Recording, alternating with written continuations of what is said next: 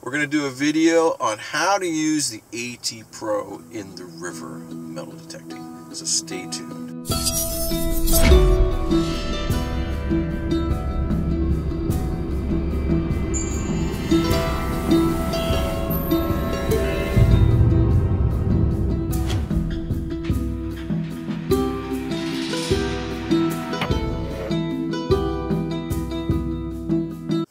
Alright, hey guys, this is Scott from the Mental Metal channel and mentalmetaldetecting.com. If you've not been over to my website, I'm putting a ton of stuff over there for beginners, and I'm doing a lot of reviews on equipment and tips and tricks.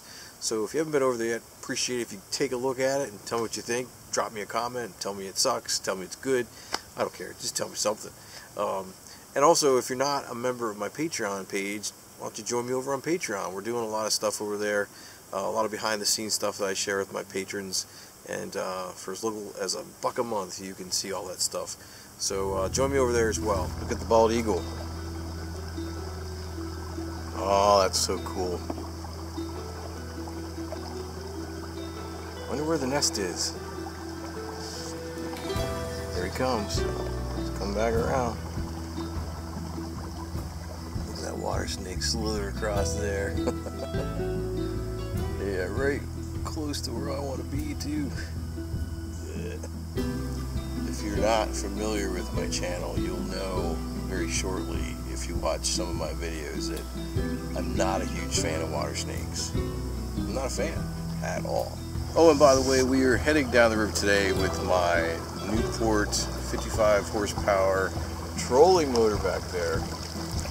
Newport vessels, if you guys are interested in putting a motor on your boat, I will put a link in the description so you can see all the gear that I have set up on this boat here on my kayak. I'm hunting in a kayak, I'm floating downstream in a Ascend 10T. So that's my setup, and I got a cool rig to go with it. There's a video on my channel you can check out too. I go through all my mods and stuff.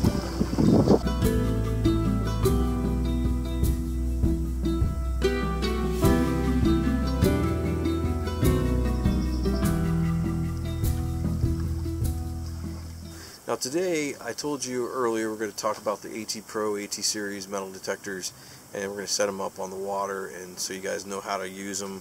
I know this is probably old information. These machines have been around for a long time, but I thought, yeah, what the heck? Somebody asked me the other day what my setup was, and I've done videos on this before, but they're pretty old, so I thought, well, we'll just refresh and do another one. What do you think? Anyway, I am done hunting for today already. I'll show you what I got. I didn't find much today, but this is kind of just going over, you know, what you're going to find when you're in the river and stuff. You know, I didn't find anything really outstanding. I did find this really cool pocket watch case and some modern sinkers. Nothing real old today. A couple shell casings, some, you know, normal river junk that you find. But most importantly is, if you have an AT Pro, AT Gold, and you just got it and you're not really sure how to set it up for the river or water detecting in general, I'm going to walk you through all that stuff. It's real simple. It'll get you in the water hunting for relics and coins and things in about 5 minutes. All right, so let's go over the settings now, and let's just get you set up. Alright guys, for starters, obviously have my AT Pro, and I'm apologizing for the shadows, but I got the AT Pro here. I've had this thing, well, this is the new version that I have because I waterlogged the other one so bad after 7 years that I had to get a new one. So that's a brand new machine right there, pretty much. I do carry a little shovel with me. Sometimes if I get in bedrock or something, I need to prop a piece of the bedrock or a big rock, I can use my shovel. Helps out a lot. Obviously got a pair of the waterproof headphones for Garrett's AT Pro. I have a bag also for Garrett I carry. Sometimes I use my pouch to carry my pinpointer. But today I'm going to put my pinpointer, which I have the XP MI6. I also own an XP MI4. They're both very good pinpointers. I like them a lot. I'm going to attach this little thing to my hip so it's easier to reach and out of the way. The one thing I will recommend that you do get, if you're in the water, is to get yourself a tether. You're going to want to tether the machine to your body. Otherwise it will float away on you, and it's just good to have something attached. What I usually do is just, you know, attach this right at the bottom and attach it to my loop on my bag. So that's really it. Now I'll show you how to set up AT Pro for the type of water hunting that I do.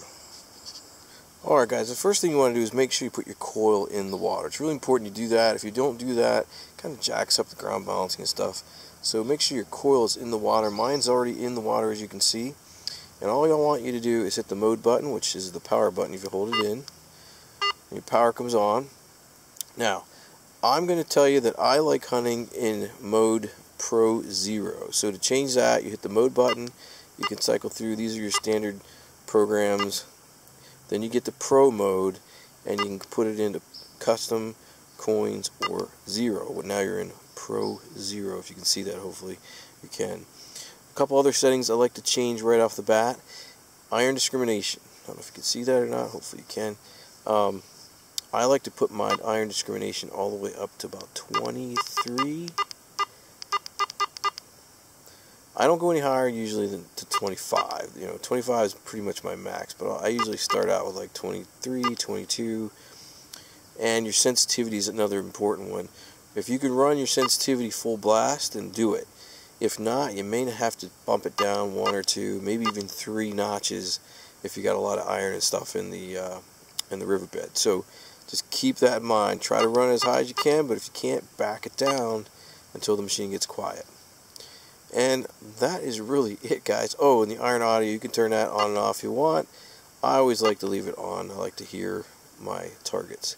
So that is really simple. I mean, this is like one of the easiest machines you can ever own and operate on land or in the river. And if you want to ground balance it, you still can. You should be fine in the water though. But if you want to ground balance it, you just hold in your ground balance button and you just kind of bob it up and down, even in the water, until it gets quiet. You can try that if you want, but you usually don't have to. That is all there is to it, to setting up your AT Pro, AT Gold. There's not much to it. AT Max is a little bit different, but pretty similar.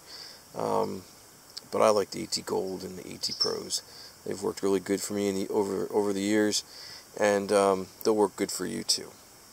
Alright guys, so that's about it. That's as simple as I can give it to you. The settings for the AT Pros are really basic, really simple, and I think you'll do very well with those settings.